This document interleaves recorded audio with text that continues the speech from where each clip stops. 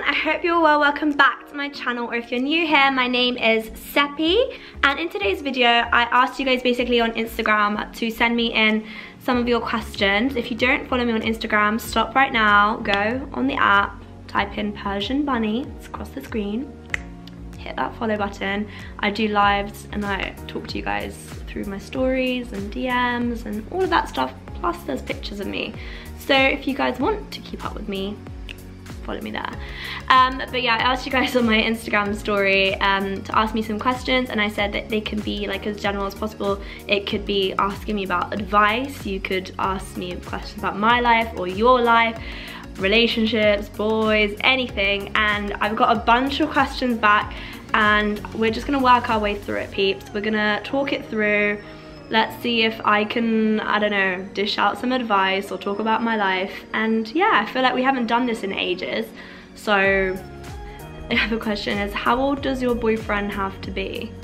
I don't know why I went through this phase where I really felt like I needed to be like, if I was talking to a guy, like he needed to be like at least like 4 or 5 years older than me, because I felt like the guys that were my age just weren't, I don't know, like not that they weren't like serious or like anything like that, but I just feel like the way I thought was just a completely different way to the way that they think and mentality. But anyway, time, a few months has shown me that actually it's got nothing to do with age, and it's really to do with like where that person's at that moment in time. So there's no age. I think so long as you're my age or older, that's fine. I feel like if I date someone who's like much younger than me, that would just be like not okay, because I feel like I would be much more like mentally like mature than them. So yeah.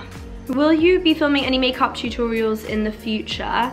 Yes, I will. I've gotten so many requests for makeup tutorials recently, so I really want to film like one. Apparently like you guys are really liking my makeup in like the past couple of weeks. It's really weird, like as in it's only been in the past couple of weeks. I don't know what I've changed, but I'll try and film it so that it doesn't change by the time I film that video.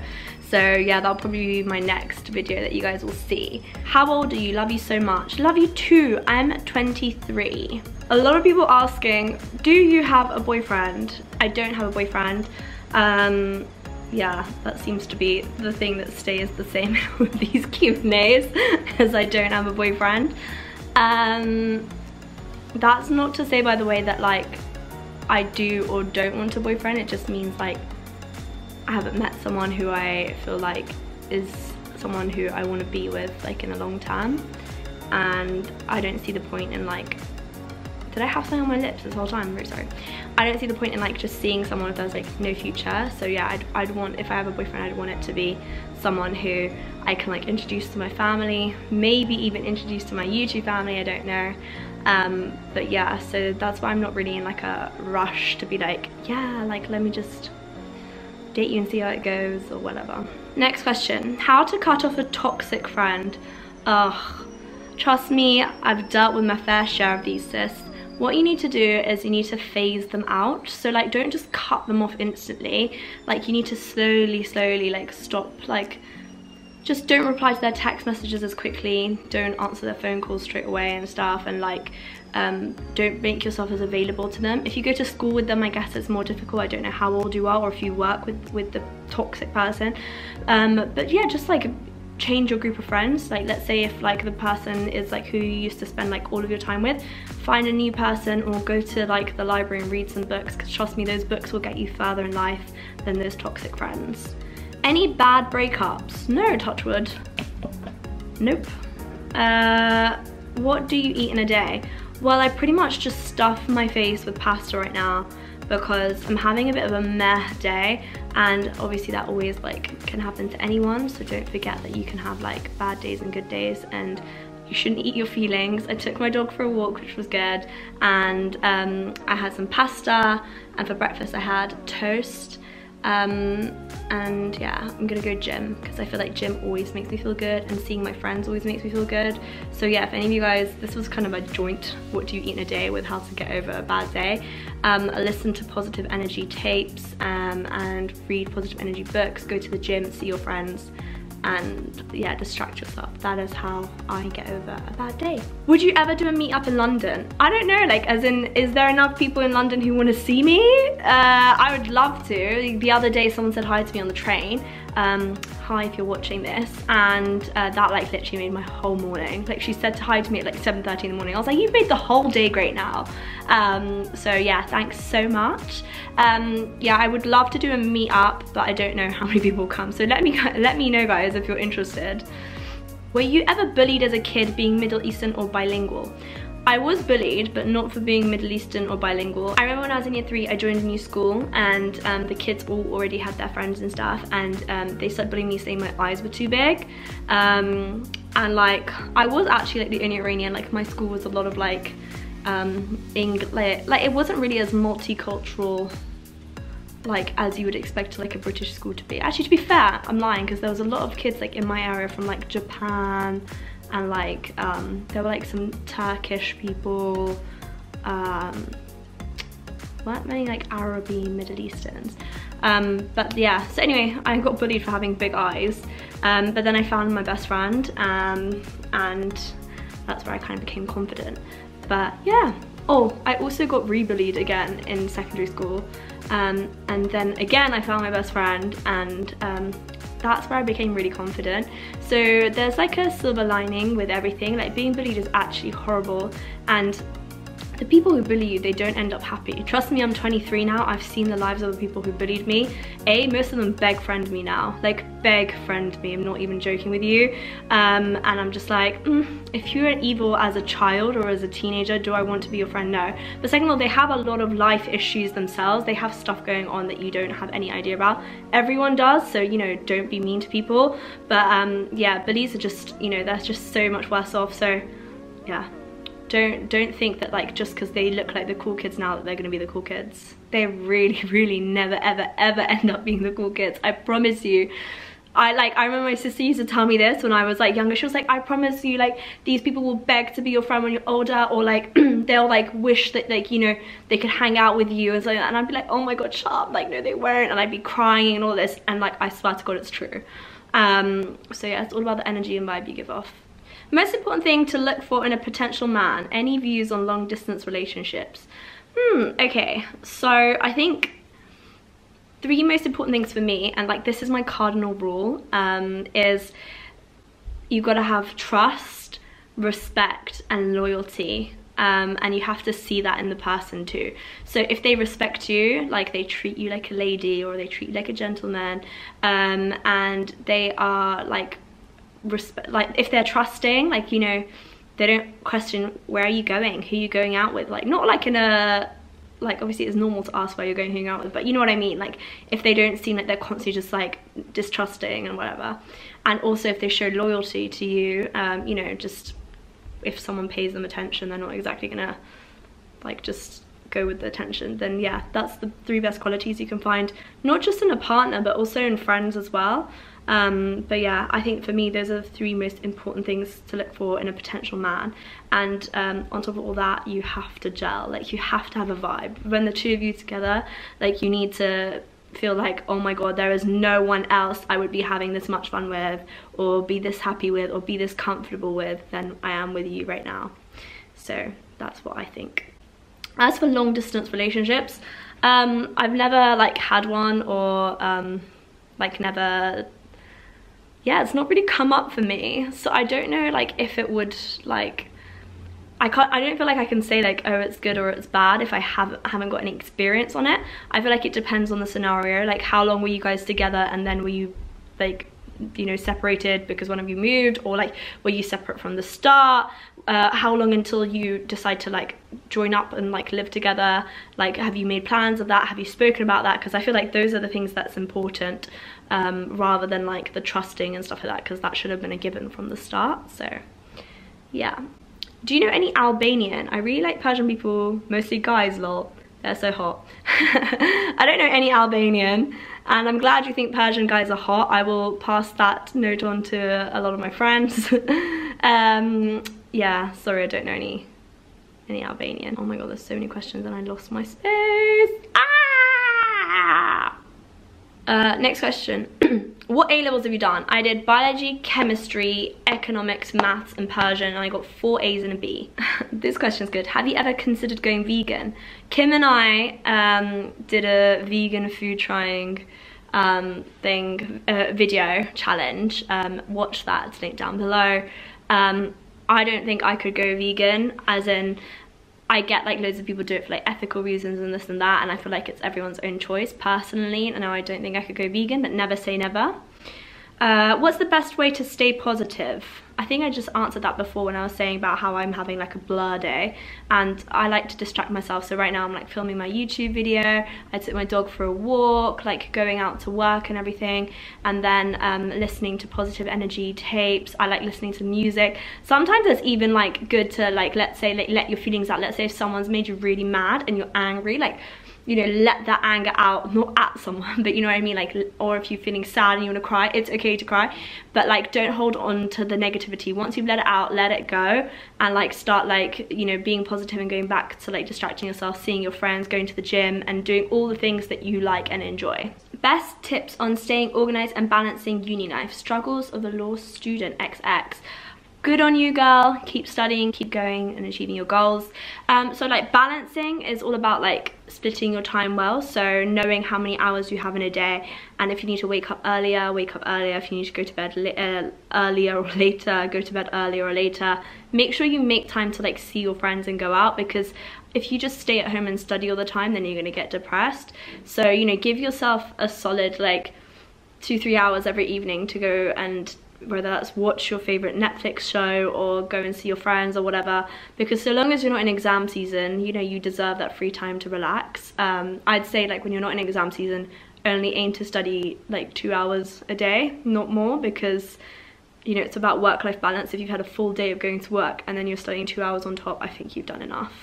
But that's just my way of thinking about it.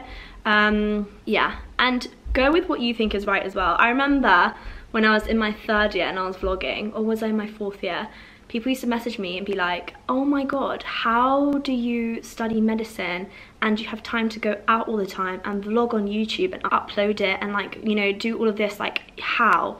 And I remember I literally sat down at one point and I was like, oh my god, how am I doing all of this like crap? And then I kind of opened my eyes and realized, wait a second, girl, you made it this far to get into med school, get all the way through to 3rd year or 4th year, whatever I was at that point, because I'm in my final year now, and you do all these other things, and you're gonna let other people who can't figure out how you made it here question and doubt yourself? So don't ever doubt yourself. You know what's best for you. Don't let other people tell you how to manage your time or do what's best or blah blah. You'll know yourself, and yeah, go with your gut. Also, I think it's gonna sound so bad, but like boys can be distracting or girls can be distracting, so like make sure if someone is like in your life that they're not like distracting you from what's important, because I know what it's like where like you could be like in a lecture or something like that and like you're just thinking about, oh, why did he message me this, or why hasn't she texted me back, and they went out last night and this and that and da da da. So don't let, like, if you have that sort of toxicity like around you where like you're just constantly thinking like someone's on your mind for all the wrong reasons, you got to cut them out too, because that gets in the way of your studying.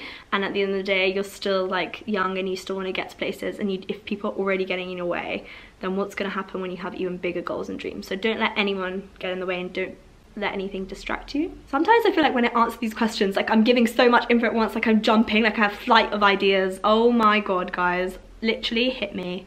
Okay. Ooh, this one's a long one. Hi Seppi, my question's long, so I need to send it through DM. Okay, that's fine. I know a boy for 2 years and both of us are med students, but he is 3 years older than me. During the last 2 years, we've been chatting a lot. In the beginning, we used to chat every day, but as time goes on, we chat a bit less, maybe 3 times a week. And when we have exams, we chat at least once a week. He mentions me as one of his best friends, and sometimes he's so flirty and calls me baby. On the other hand, sometimes he acts like we're just friends, and I told him as I'm not officially his girlfriend, he must not call me baby, and it bothers me. Last year on Valentine's Day, he got me a gift. I love him, but I really don't know how he feels about me. I'm confused and can't concentrate, and I'm sick and tired of this situation. I don't want to lose him, but at the same time I don't want to fool myself and waste my time on him if he really doesn't love me. What should I do? I don't want to make the first move. Should I leave him? Okay, so let me give it to you real, sis. With guys, if they're into you, then they will show you they're into you, and usually you'll notice that at first when, you know, they're on the chase. They text you good night, they text you good morning, they'll send you memes, they'll want to come pick you up from wherever on earth you are. Like, clearly I sound like I'm coming from a place of experience, but what I'm trying to say is if they're into you, like in the beginning or whenever, then they'll show you. And if you're questioning if they're into you or not, they're probably not into you enough, and it's because maybe they think they already have you, maybe they've got their eyes on someone else. I don't know, and I know that's not something that you want to hear. It's not something that all of us want to hear, but any of us want to hear. But if you're not sure if they like you enough, you've got one of two options. You can either tell them, this is how I feel about you, and I just feel like it's kind of obvious, so you should know, and yeah, like, what we're gonna do about it. Or B, you can just ignore him because clearly he's not giving you all the attention that you want, and when he does come back to you, just, you know, be like, well, you can't pick and choose, so you're either in or you're out. I think that's the best two scenarios that are out there. And plus, when you kind of leave him to it, and you'll be like sad for the first few days, but then you'll actually feel a sense of relief, like, oh, now I'm not sitting here every night wondering like, oh my god, is he talking to another girl? Like, is he gonna message me? Are we gonna meet up? Blah blah. Am I gonna be disappointed? You'll actually get a sense of relief. So yeah, that's my advice. By the way, guys, feel free to like chime in on the advice in the comments. Like, if you hear a question that you feel like you can give advice to. I love when like all of my little Persian bunnies all talk to each other. I don't know if I'm gonna call my followers Persian bunnies. I don't know why I came up with that, but yeah. Where do you see yourself in 5 years? PS, love your videos, EXO. Thank you so much. In 5 years time, I would like to think that I'm quite ahead in my career, so I'd like to think that I'm still on YouTube. I don't know, I like making videos. I do it as like my hobby, and I really enjoy it, and I've managed to meet so many of you guys like through it, and talk to so many of you guys through it, and people all over the world, so I feel so special. So yeah, I hope to still be on YouTube, and I'd like to be progressed in my medical career, so hopefully specializing. And this isn't one that's going to be new to like a lot of people's ears, but I might want to move out of the UK. I'm not sure, it's still just like a thought that's come to me, but I'm really sitting down and thinking like, what's stopping me from like moving away, and like what's really keeping me here, kind of thing. And I'm quite young, I'm 23, so I have room to, you know, experiment and, I don't know, explore the world. So yeah, we'll see. If you got stuck in an elevator and was forced to listen to only one song, which would it be? This is the most epic question I've been sent. I actually like that one.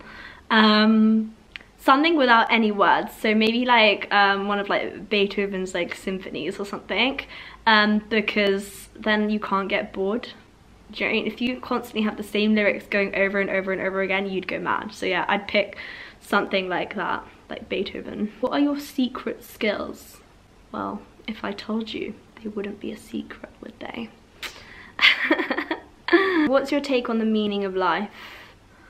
Oh my god, I feel like that is like so intense for me to think about on a Tuesday afternoon.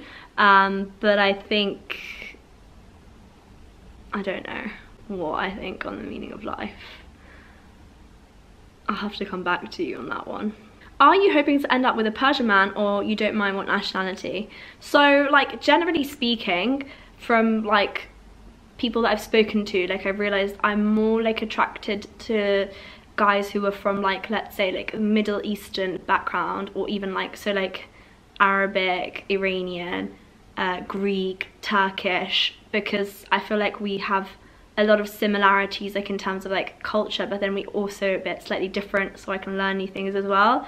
So yeah, that's kind of the vibe that I've always been like attracted to. Not to say that I will never be attracted to someone from like a different background, but from my past experience I feel like that's what I've liked so far. But you never know who you end up with. Ooh, how do you and your sisters deal with arguments with one another? So have you seen those memes where they're like, when you argue and then you come back and just, you don't apologize, like you just continue like nothing happened? Sometimes it's like that. Sometimes like it will be like we're arguing over, like, for example, like, oh, I don't think you should do this, it's not good for you, and like the other person be like, it's not your choice, it's not your life, and then we'll sit down and we'll actually like talk about it after, and like we'll have a discussion and a heart to heart and all of that. We actually had one of those this weekend. So yeah, it happens frequently. I think the best thing is to be like open and like talk to one another, like with your family, and like always just like, you know, be comfortable enough to chat to them about anything and like talk through your problems. Don't just kind of brush it under the carpet. If you get mad at each other, don't stay stubborn, because that's not good either. How do you keep yourself away or focused from guys who want to have fun and not date? So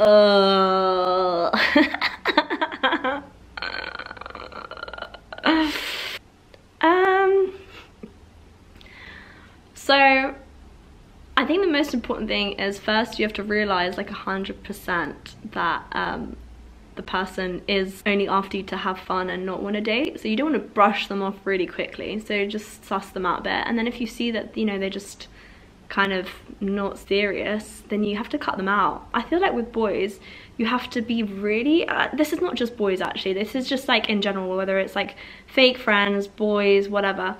If you don't want someone in your life anymore, then you need to really like diplomatically like phase them out of your life. So like don't reply to their, well I guess with boys that it didn't work out, you don't really owe them much, so just kind of like be really dead on text and don't answer their phone calls. But like, yeah, with fake friends, just phase them out slowly, and yeah, that's the way. But don't get caught up in the whole like your feelings at first, because it's so easy to be like, oh my god, we talk all the time, he wants to take me here, we've been out there, blah blah, and then when he starts ghosting you, you're like, oh my god, but I remember when we went here and we spoke till 4 AM about this. Like, get over it, sis. He probably does it to loads of girls. If he's really good at it, then you know you don't want to be just one of the 10 millions of girls that he's done this to, and you'll just move on and find someone who just wants to talk to you.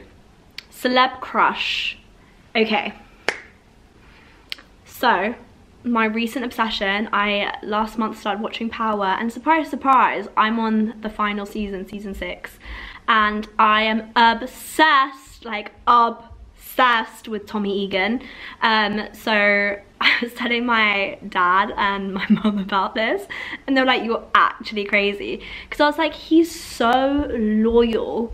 Like, he's just so loyal that there's nothing more attractive than that. Like, he is so loyal to like Ghost that like if anyone like fucks over Ghost, he's like, you're dead, literally. I mean, I think that's a bit much, but like I think that that's such an attractive characteristic to have. And like when he was like with like Holly, and like she was like, he's like a one-woman man, I like that as well.